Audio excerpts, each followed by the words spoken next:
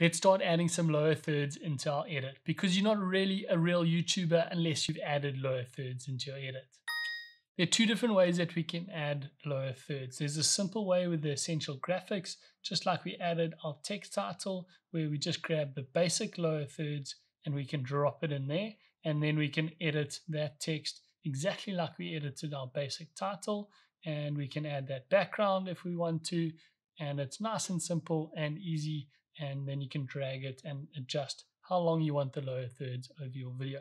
So that's a first and simple way. If you get the essential graphics pack, then you can add a little bit more spice to your video. So we're going to go into the lower thirds. So now we have a whole lot of cool options for the lower thirds, and this is completely up to you and what kind of look you would like in your video and how you want to apply. Let's go with this one.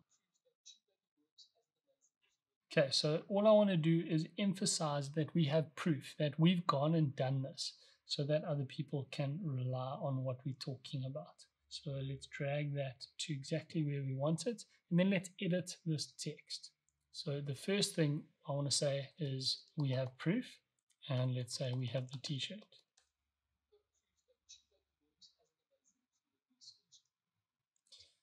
So you can have we have the t-shirt or TubeBuddy works. Now we can change the size of the second line, and we can readjust the positions. So if our text is a little bit bigger, we might want a bit more space for it, and we can add a little bit to we have proof. Now remember, when you're doing these lower thirds, think of someone watching your video back on a cell phone and how small your video is going to be. Can they still read this lower third? Can they make sense of it if they're watching it on a mobile device? So I always like to just increase it a little bit just to make it easier for someone to read. Let's play it back. And there's a quick and easy way to add lower thirds to your videos so you can be a serious YouTuber.